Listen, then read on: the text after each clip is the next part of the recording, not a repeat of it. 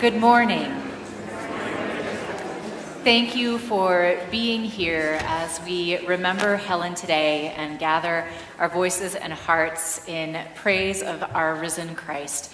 You received a bulletin that will guide you through our worship service. The things that are printed in bold are the parts that you join together in speaking, and you'll need to find a red hymnal, which is in the pew rack in front of you. It might be underneath your seat if you're sitting up front. There may also be hymnals underneath the seat that is in front of you. So the red hymnal doesn't say Holy Bible. It has an embossed cross on the cover, and our hymns, our singing together, is found in there. As we worship this morning, we'll also celebrate Holy Communion as a connection to all of God's saints gathered at Christ's table. Everyone is welcome at communion. Our tradition celebrates an open table, and so you will be invited to come forward to kneel or stand at the altar rail. We provide a gluten-free option. If you need that, you pick it up as you come forward. Once you are at the rail, our team of servers will come by, offering you bread that you can receive with open hands. Second server has a tray of small glasses. If you prefer wine, it's red. If you prefer grape juice, it is white. And then our third server has the place that you put your empty cup before you return to your seat by the side aisle. I'll provide a little bit more guidance as we get to that point in the service. We turn our hearts to Christ's presence. Welcome, in the name of Jesus, the Savior of the world. We're gathered to worship, to proclaim Christ crucified and risen, to remember before God our sister Helen, to give thanks for her life, to commend her to our merciful Redeemer, and to comfort one another in our grief. All who are baptized into Christ have put on Christ. In her baptism, Helen was clothed with Christ. In the day of Christ's coming, she shall be clothed with glory. Eternal God, maker of heaven and earth, who formed us from the dust of the earth, who by your breath gave us life, we glorify you. We glorify you. Jesus Christ, the resurrection and the life, who suffered death for all humanity, who rose from the grave to open the way to eternal life, we praise you. We praise you. Holy Spirit, author and giver of life, the comforter of all who sorrow, our sure confidence and everlasting hope, we worship you. We worship you. To you, O blessed Trinity, be glory and honor forever and ever. Amen. Please remain seated. We'll be singing together the hymn, How Great Thou Art, which is found in the red hymnal. It's hymn 856, and it is near the back of the hymnal. The page numbers are at the top of the page. Oh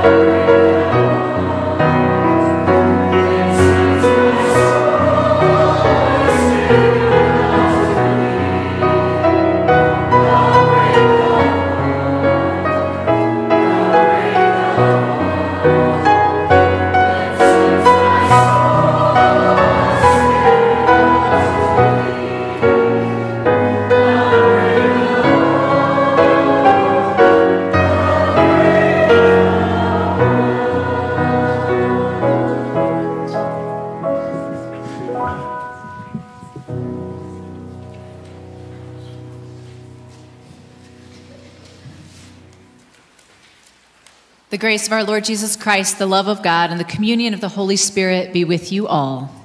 And also with you. Let us pray. O God of grace and glory, we remember before you today our sister Helen. We thank you for giving her to us to know and to love as a companion in our pilgrimage on earth. In your boundless compassion, console us who mourn.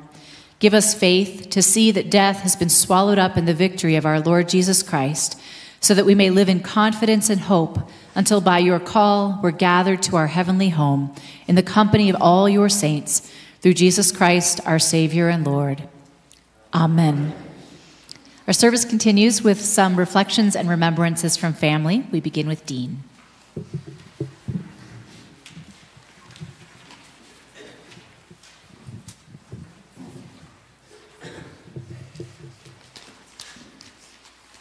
Sorry, I scribbled this together last night, trying to put my thoughts together. I'd like to start by thanking everybody who made it here today. I know a lot of people travel very far, and I appreciate it. Also, I want to thank the family for allowing me to come up here and say a few words. It means a lot to me. We are here today to celebrate the life of Helen Marie MacDonald, or who I simply like to call Grandma.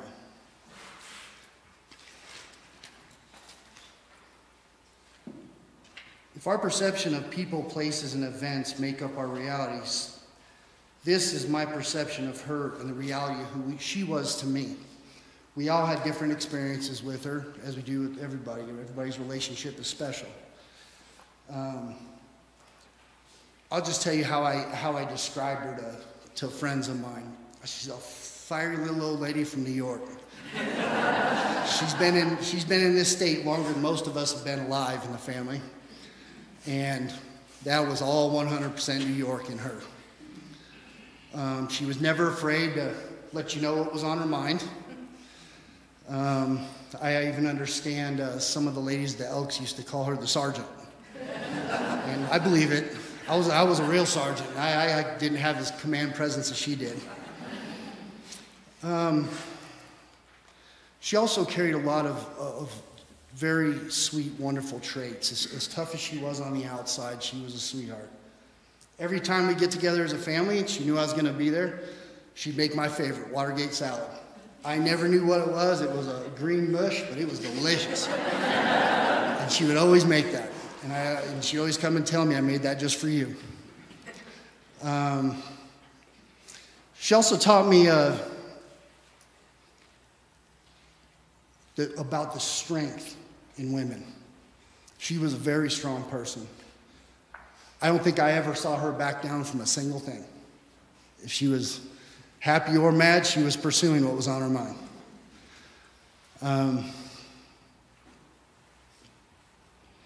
There were so many stories that went through my head last night. I'm trying to remember some of them, but I do remember she had a very command presence. She also had one of the sweetest smiles ever. It would just light up the room. And her laugh was so contagious, it was amazing. I also know when she got older, I was telling my Karen this earlier, that she had a little bit of dental work back here. And I knew I made her laugh well when I could see that dental work. I always loved seeing it. Just a little bracket or something. I will miss her dearly, as I know I'm sure many of us will. She just kind of said, she is a positive piece of everything I was growing up, and for the good or the bad. And you best believe, if Grandma told you to be quiet when you're sleeping down in the basement, you best be. She had like a, 6th Dan black belt in wooden spoonology or something. She was quick. It was very swift, and it was brutal sometimes. And I'm sorry if I'm shocking anybody. It means you're too young. Ask a Gen Xer or up. I hate to say that. We don't understand you. You don't understand us. I don't hold anything against her for it, because I'm sure I deserved it.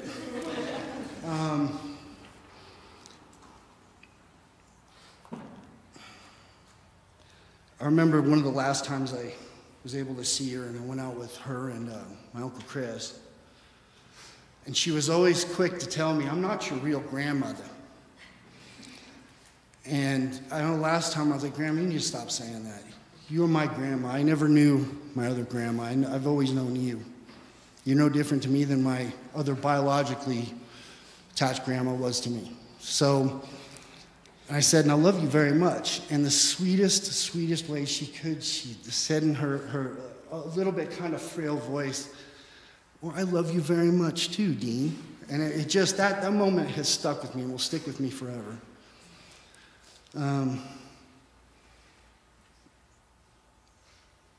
Well, as I normally say, that's about all I have to say about that. Thank you, and I'd love to hear, other people's memories of her, and I know we've got a lot of them. Grandma she was a very unique, special person. She was never a cookies and milk kind of grandma, but sometimes. But for the most part, if you knew her, that wasn't her. And I wouldn't have wanted her any other way. She was just special. I love her very much, and thank you for being here again today.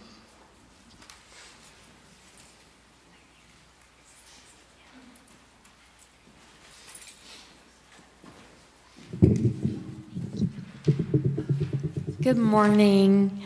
I'm Liz MacDonald, and I am, as Grandma would always tell me, the first female grandchild. So I'm going to reiterate a lot of what you said, but I wrote a little poem in memory of my grandma, fierce and bold, whose lessons shaped me young and old. From bargain hunts and bustling aisles to standing tall amidst life's trials. For tribulation she knew too well, but in her heart resilience dwelled. Her husband gone when her kids were small, she faced the challenge, standing tall. With 3 little ones to raise alone, she built a haven, a loving home. But fate had more in its intricate plan as a new chapter in her life began. She remarried a man with 5 of his own. Together they faced what life had thrown. A true Brady Bunch, blended with care, a family bond beyond compare. She became the matriarch, wise and kind, with open arms and heart aligned. 8 children now under her wing, a testament to the love she'd bring.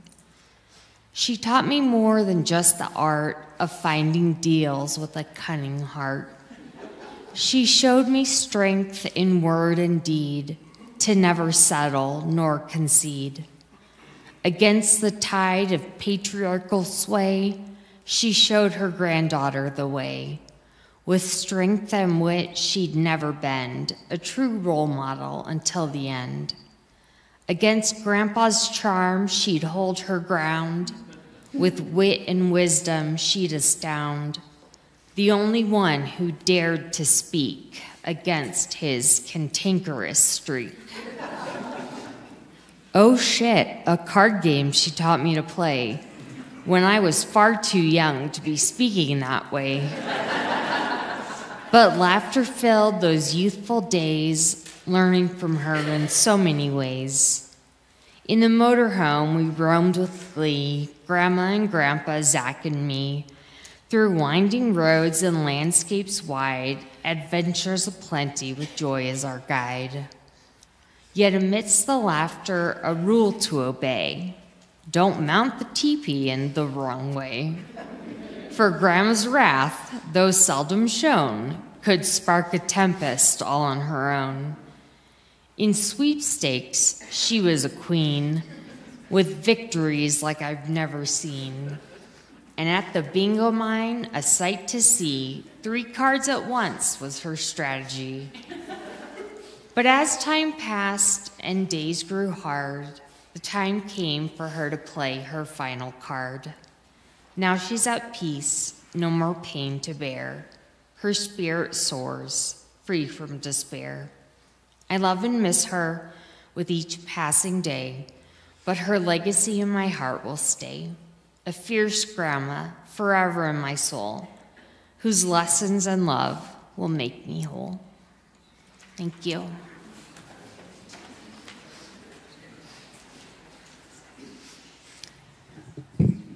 We continue with scripture readings that have been chosen by the family.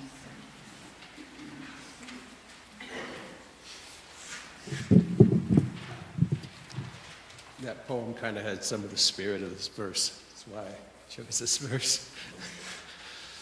Have you not known? Have you not heard? The Lord is the everlasting God, the creator of the ends of the earth. He does not faint or grow weary.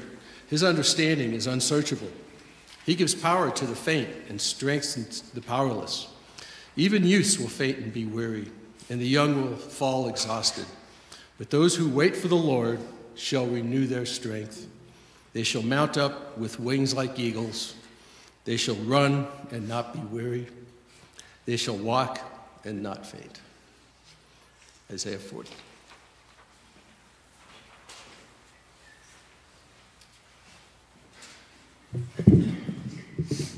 And a reading from Romans 8.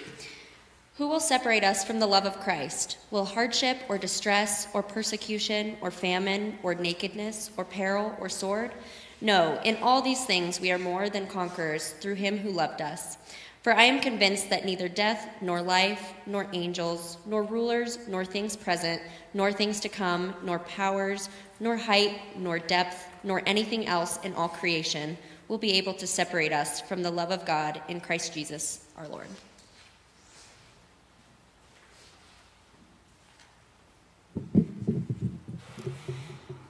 And a reading from the Gospel of John. Jesus said, "Do not let your hearts be troubled. Believe in God, believe also in me. In my Father's house there are many dwelling places. If it were not so, would I have told you that I go to prepare a place for you? And if I go and prepare a place for you, I will come again and will take you to myself, so that where I am, there you may be also."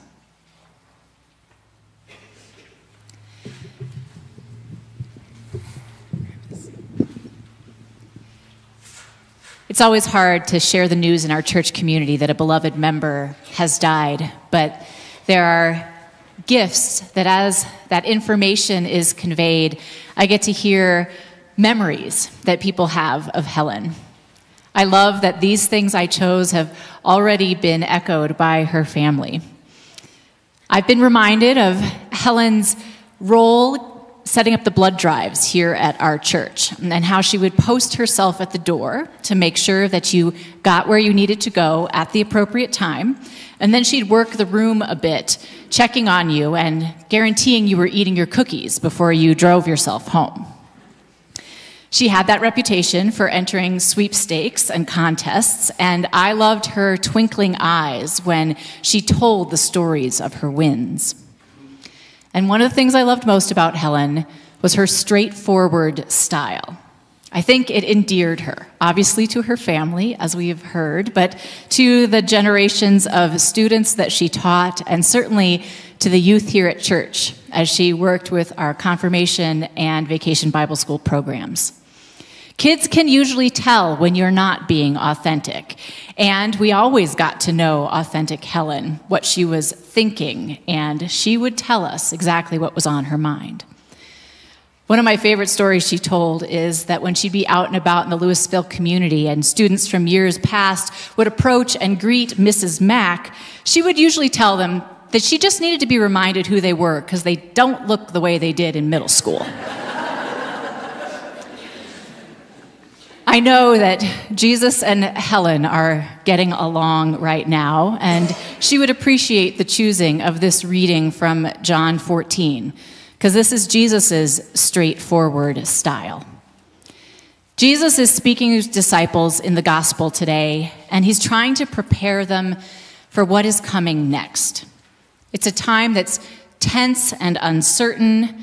The authorities are feeling threatened and have their ideas about what should happen to Jesus. The path is becoming clearer that Jesus is about to be arrested. It's a challenging time of worry and grief. And it's been a full night for Jesus and his friends before he speaks these words. They shared a meal that we now call the Last Supper. And then Jesus knelt to wash his disciples' feet, which made them rather uncomfortable. And he taught them a lesson of a new commandment to love one another as he has loved them. Judas just left the room carrying a purse of silver. So Jesus is reassuring, teaching, and talking them through all that they are experiencing. The disciples understand that this is an important conversation, that what Jesus is doing in these moments matters. But like any good Jesus follower, they're not completely getting it. They don't remember everything that Jesus has said before or understand exactly what it is that's happening. So Jesus doesn't mince any words. Do not be afraid. Believe. There is space for all of you. We will be together. The disciples don't need flowery explanations or vague theories about what's going to happen. They need words that they can repeat and stand on. And they need a picture of what is to come. A big house with many dwelling places. And that is an image we know Helen was already familiar with.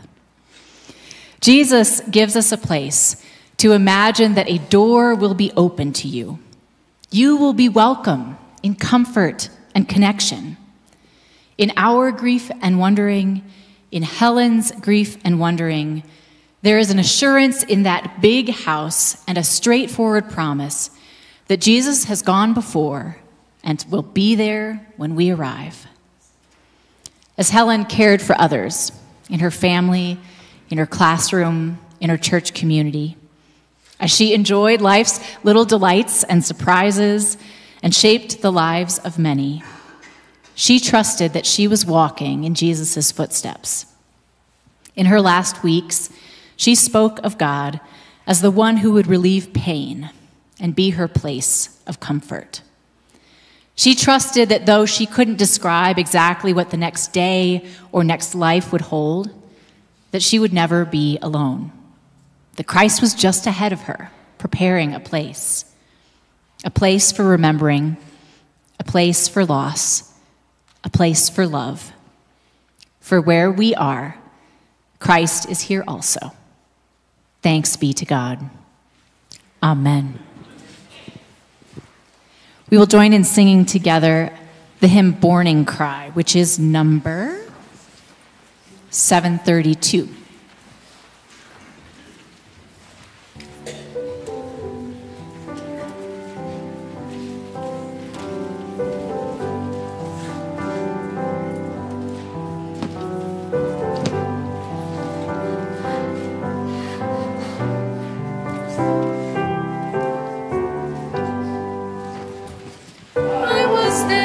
To hear your morning cry, I'll be there when you are old. I rejoice the day you were baptized to see your life unfold. I was there when you were but a child, with a faith to suit you well, in a blaze of light you wandered off to find where demons dwell. When you said your morning cry, I'll be there whenever you are. I rejoice that you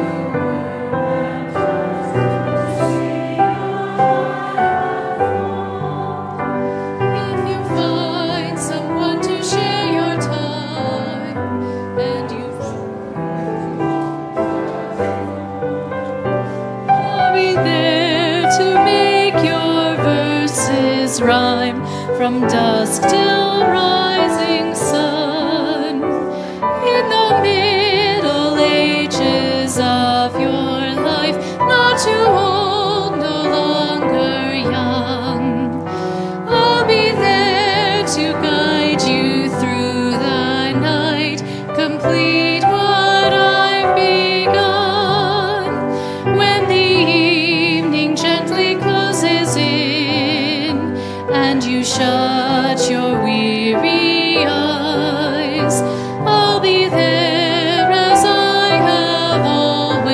been with just one more surprise. I was there to hear your morning cry. I'll be there when you are old. I rejoice the day you were baptized to see your life unfold.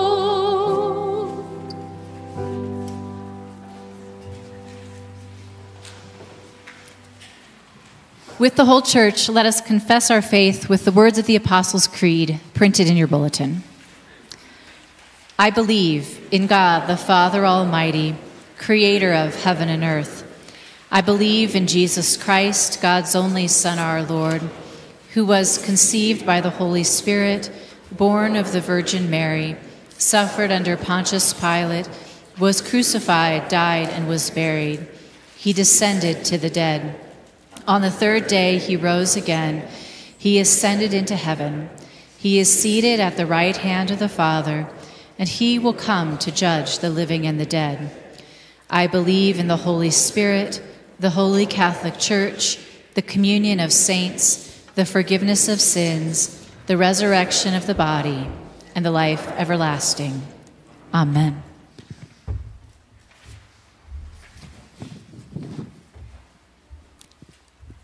Let us pray.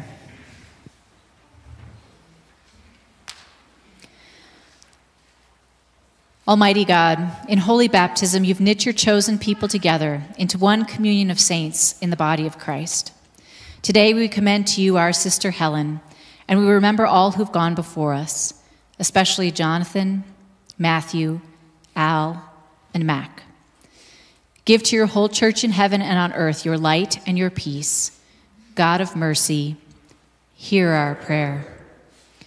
Give comfort and healing to those who suffer in mind, body, or spirit. Gather all whom you fearfully and wonderfully made. Inspire us to generosity that overflows to serve all people in need, especially those who feel alone and forgotten. God of mercy, hear our prayer. Give courage and faith to all who mourn, and a sure and certain hope in your loving care, that casting all their sorrow on you, they may have strength for the days ahead. God of mercy, hear our prayer. Grant to us who are still in our pilgrimage and who walk as yet by faith, that your Holy Spirit may lead us to bear witness to your light and life. Shine light on all those who travel, that their journeys be safe and their homecomings joyful. God of mercy, hear our prayer. Help us, in the midst of things we cannot understand, to believe and trust in the communion of saints, the forgiveness of sins, and the resurrection to life everlasting. God of mercy, hear our prayer. God of all grace, we give you thanks because by his death our Savior Jesus Christ destroyed the power of death, and by his resurrection he opened the kingdom of heaven to all believers. Make us certain that because he lives, we shall live also, and that neither death nor life, nor things present, nor things to come, will be able to separate us from your love in Christ Jesus our Lord, who lives and reigns with you in the Holy Spirit, one God, now and forever. Amen. Please stand as we are invited to Christ's table.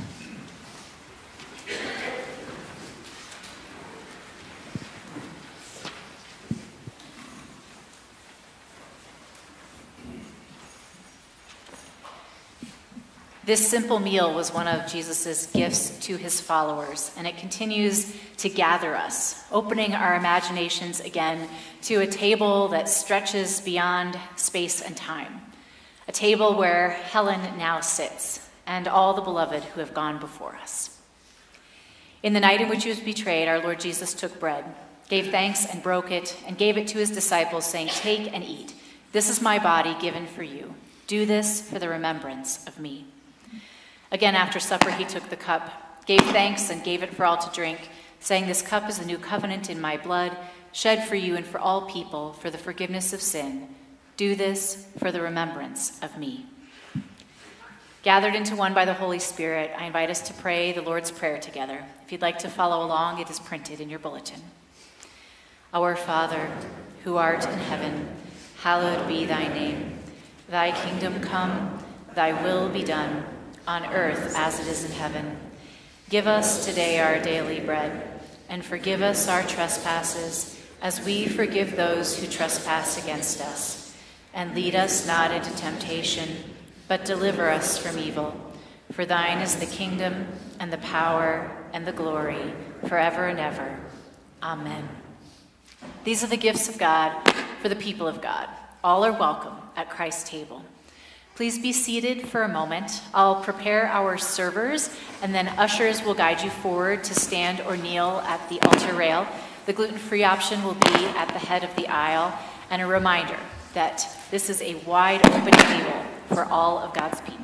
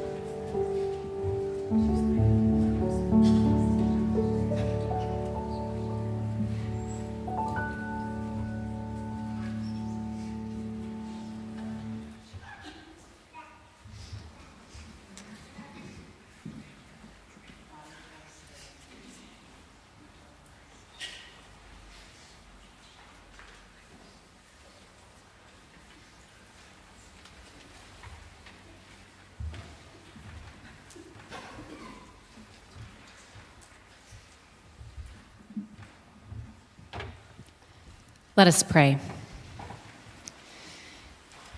We give you thanks, Almighty God, that you've refreshed us through the healing power of this gift of life. In your mercy, strengthen us through this gift in faith toward you and in fervent love toward one another, for the sake of Jesus Christ our Lord. Amen.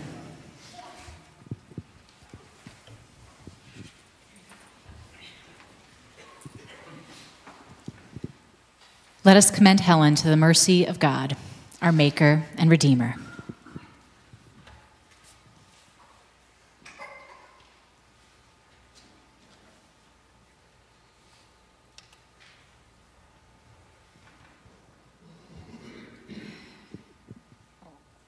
Into your hands, O merciful Savior, we commend your servant Helen. Acknowledge, we humbly beseech you, a sheep of your own fold, a lamb of your own flock, a sinner of your own redeeming. Receive her into the arms of your mercy, into the blessed rest of everlasting peace, and into the glorious company of the saints in light. Amen. The Lord bless her and keep her. The Lord's face shine on her with grace and mercy. The Lord look upon her with favor and give her peace. Amen. Rest eternal grant her, O Lord, and let light perpetual shine upon her. Please stand as we sing together the hymn Amazing Grace, number 779 in your hymnal.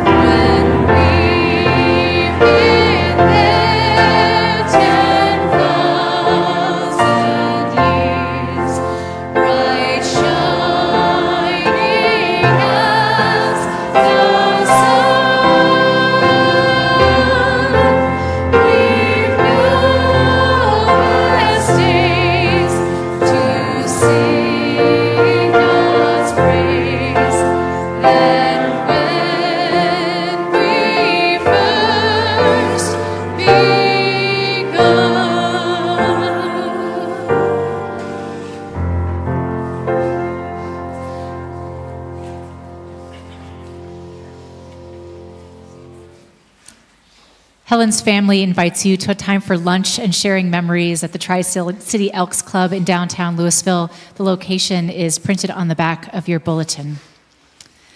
Almighty God, the Father, Son, and Holy Spirit bless you, now and forever. Amen. Let us go in peace. Amen. You may be seated.